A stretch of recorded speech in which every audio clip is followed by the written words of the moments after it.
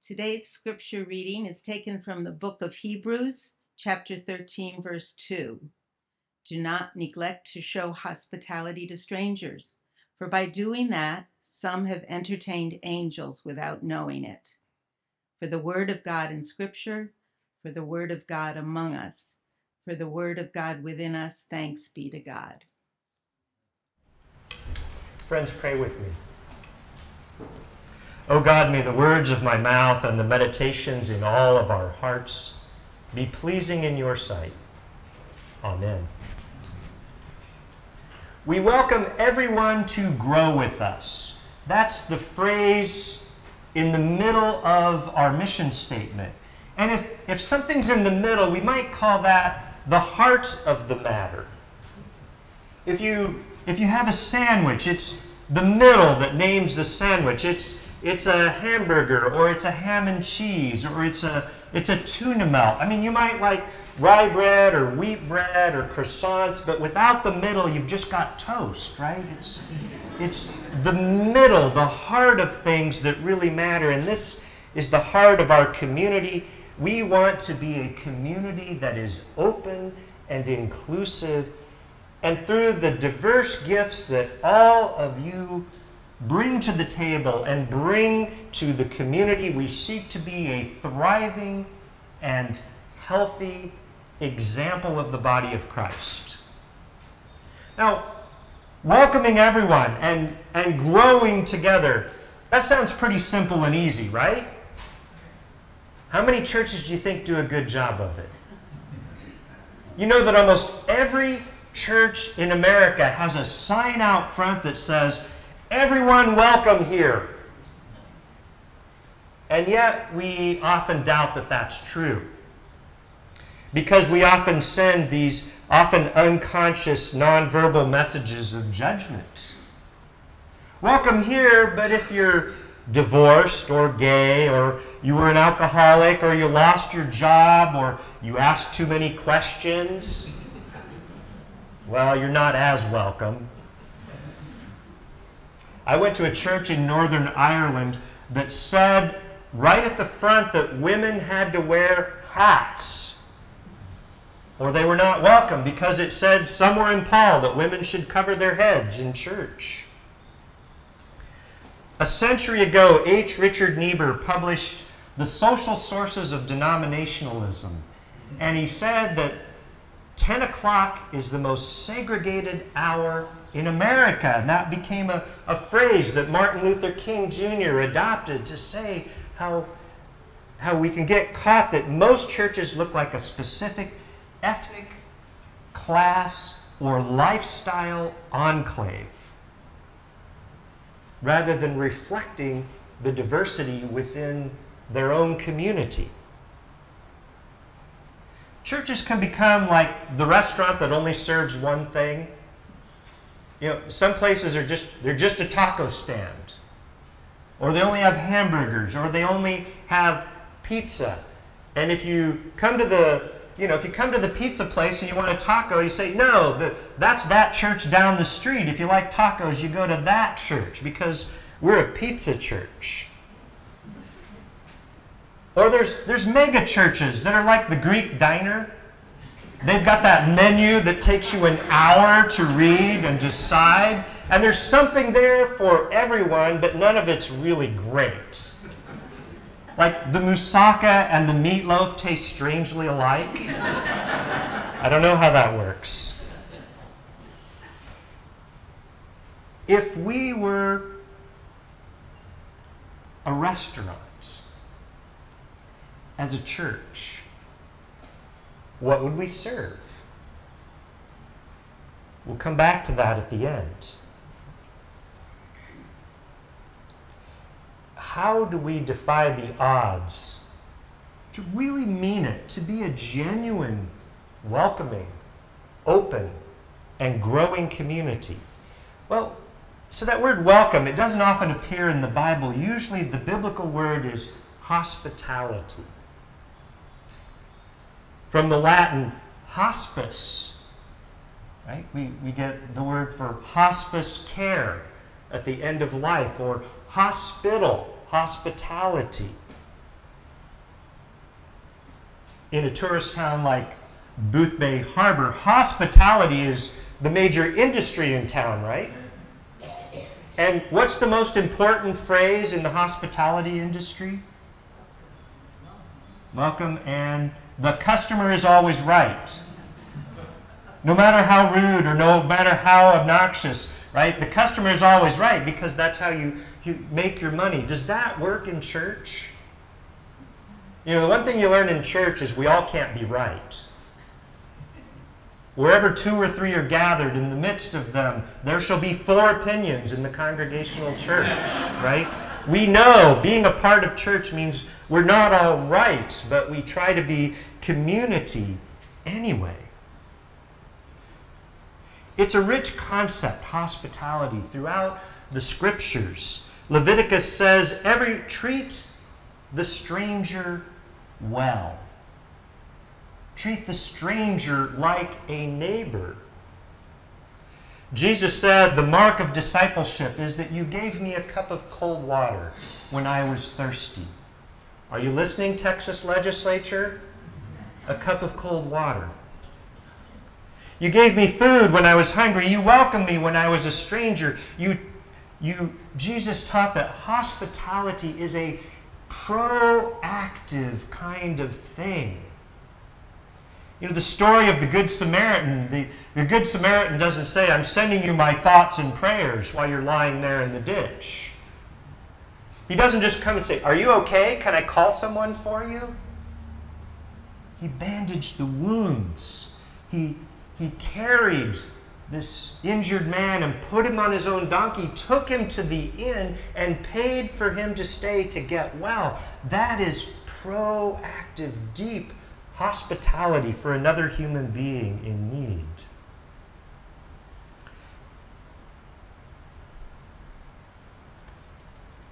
Sorry, I lost my place for a second. Jesus often told stories where ministry revolved around eating together. The great banquet, the Last Supper. Who you eat with matters. Jesus got in trouble for who he ate with. You're eating with sinners? What are you thinking, Jesus? It's not always going to win friends and influence people to show hospitality. We're told to welcome the stranger, but we don't always like strangers because they're strange by definition. So this focus scripture, I chose Hebrews 13:2. Do not neglect to show hospitalities to strangers because you may entertain angels unaware. And I love the Greek word for hospitality. This is your word for the day. Philoxenia. Philoxenia. Now, philos, I've used this word a lot lately. It means the love of friendship. Philos, love of friendship. Xenia means stranger. Think xenophobia is the fear of strangers. So philos, love of friends. Xenia, stranger. You're to love the stranger like a friend. What a wonderful word for hospitality, and it pushes us deeper than just being polite or friendly at coffee hour, because friendship implies a trust, and a relationship is something that builds up over time, and you begin to count on each other and understand each other, and it endures. So what philoxenia means is we're willing to invite a stranger into a circle of friendship. That we're willing to invest ourselves in that person until they feel like they are truly one of us. It's the best practice of all ways of welcoming new members. They say if you make 3 friends in 6 months, you'll stay in a church. And if you don't, you'll probably leave. So these friendships are so important because hospitality is an invitation to be a real, full part of a community. Now, I also really like the second half of Hebrews 13:2 that says, you may be entertaining angels unaware. It means that something happens to both parties in this welcome. We're both going to be changed and shaped by it. It's not just good for the stranger, it's good for the inviter as well. What happens when you entertain an angel? In the Bible, angels may tell you something about the future, something about yourself, or give you a blessing. Jacob wrestled with an angel because he wanted a blessing. He wanted a sense that he was connected and loved by God, and he wrestled with that. Mary met an angel. She became the mother of Jesus. Be not afraid, Mary, for I bring you good news of great joy. I'm going to totally disrupt your life and make it very difficult, but it is going to bring about what God wants and desires for the world. Angels change us and disrupt us. So the text isn't saying, if you show hospitality, God's going to reward you. It's saying, show hospitality and you'll probably discover something really important. The stranger might just be the messenger that you need. Now, Jean and I, we were early adopters of Airbnb, maybe like 2014. And in the early days of Airbnb, you opened up your home, and it wasn't like a separate apartment with a kitchen. It was like just down, it was the next door bedroom, right? And you shared a bathroom, and you let somebody into your house, and people said, oh, that's going to be really risky. Aren't you afraid? But it wasn't. It was wonderful. So many of the people that came to our home were visiting Smith College, which was down the street. And so we had lots of mothers and daughters that came, and they were very anxious about this major life change of their daughters leaving home. And so often it was almost a ministry, wasn't it, to help people sort of move into this change and to give them the face of someone who lived in Northampton, that maybe their daughters would be okay in this new place, or at least know someone. We welcome people from all over the world: China, South Korea, Dagestan. I remember I spent an hour with a guy who was in town for a conference because he was an expert in hoarding disorders. And he was giving a conference. It was fascinating to just hear how this disease worked and what to do in the midst of it. And we found the same experience when we went to Airbnbs. We go to the same Airbnb every time in Acadia because we love the host. We love to hear about her life, and we see how it's unfolding, and we love to come back. We met someone in Dublin. Our Airbnb host had lived in Northampton, and we connected right away, and she, we got up in the morning and she says, okay, I think I've got you sorted. I've never been sorted before, but now I've been sorted, and she gave us this great itinerary. This was the tour that was not in the tourist books, and it was phenomenal.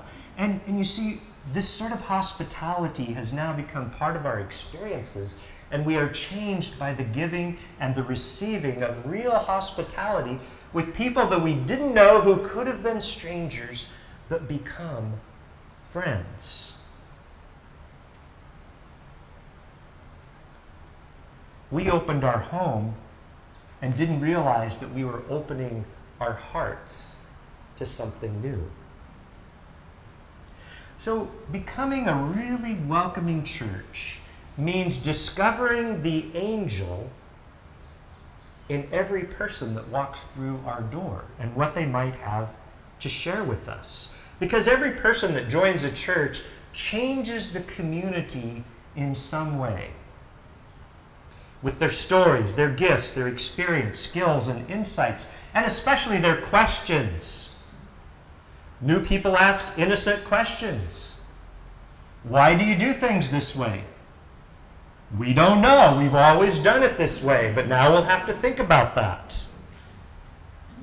We scratch our heads, we think, we get new energy, new ideas. Sometimes we think new people are angels, and sometimes we're not so sure. Diversity can feel like a threat. I found this in, churches often unconsciously are looking for more people who are just like them. I mean, it's human nature, right? Birds of a feather flock together. We're looking for people who are like us to join us. And I read dozens of church profiles in my last search process, and almost every single one of them said some version of this sentence: help us reach young families with kids and respect our long-term traditions. So you get it. You understand that those are contradictory things, that you cannot grow and stay the same at the same time, right? That's true of anything, not just churches. Growth means change. It means overcoming the homeostasis that we're going through, whether you want to learn a new language, lose weight, become a welcoming church. Growth means change. And this was really clear. In my first church in Poughkeepsie, I'd been there about 7 years, and we'd taken in about 75 new members over time, and our attendance went from about 80 to about 115. We had a new generation coming into the church, and they wanted different things. They wanted the church to be more kid-friendly and oriented. They wanted some new hymns with more inclusive language, and the church to be more socially engaged. And sometimes some of the long-term members started to feel a little displaced. They were actually outnumbered. And they no longer knew everyone in church, and the new people didn't know they were supposed to defer to them. And I remember an annual meeting, one long-term member stood up, visibly upset, and she said, by a secret cabal. And now this woman was not a firebrand. She wasn't a troublemaker. She was very quiet, just a good, solid church member. And she was frustrated with the amount of change that was happening. She was displaced. And so I thought, we need to respond gently to this, because it's human. It's so very human. So I had all the deacons and all the trustees stand up in the meeting. And I said, I want you to count how many people of this group of leaders that you know them and have had one conversation with them. And people did their counting. And I said, how many of you know less than 50% of the deacons and trustees? Lots of hands went up, especially among the long-term members. And just seeing that, it started to shift the space and made some room to reflect. And the disconnect that people were feeling in church was very real, but it wasn't because there was a hostile takeover by a secret cabal. It was the growing pains of being a welcoming church. Because that's what success looks like. You're going to feel a little displaced as it happens, as you get the thing that you actually worked so hard, you now have to receive it and be it. And that congregation, once they realized that reality, then they said, oh, so what we really need to be doing is stop arguing about programs and policies, and we need to know each other. We need to deepen our sense of community before we do another thing. So let's return to my earlier question. What kind of restaurant do you think a church should be? Any ideas? What I hear up here? Ice cream. Everybody loves ice cream. Well, not everybody, right? What else? What kind of restaurant should we be?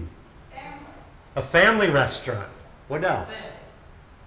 Buffet. A buffet. Other ideas? I think I heard another one. Potluck. What else would a church be but a potluck, right? I think potluck is a wonderful symbol of what a church should be because it means everyone brings something they like and they share it. Everybody is who they are, and there's always enough to go around. You don't know how it's going to turn out. You just trust that it's going to happen. Sometimes you discover something truly wonderful like that Mexican mole chili, and you really have to have the recipe for it. And you don't have to like everything, but you at least have to appreciate the effort that goes into a lime and pineapple Jell-O salad. Those are not easy to make, you know, and they're done with love as well. I've never been to a potluck where they ran out of food. There's always enough that anybody can walk through the door and they can be fed. Any stranger, there is enough. So what if we applied potluck principles to every part of the life of the church? Everything we do. Budgeting, education, worship, it's all meant to be a big potluck that everybody brings their gifts. We all try something new. And we trust that there will be enough to have a vital community. You know, I've really come to believe that church vitality has less to do with the kind of programs you run or your strategic planning. I really think here's what we should start tracking as churches, as this is the vital metric of a healthy church. How many recipes get exchanged in a month? Because if you're exchanging recipes, a stranger becomes a friend. And you honor each other. And you become a true sense of community as you eat together and share together. Amen.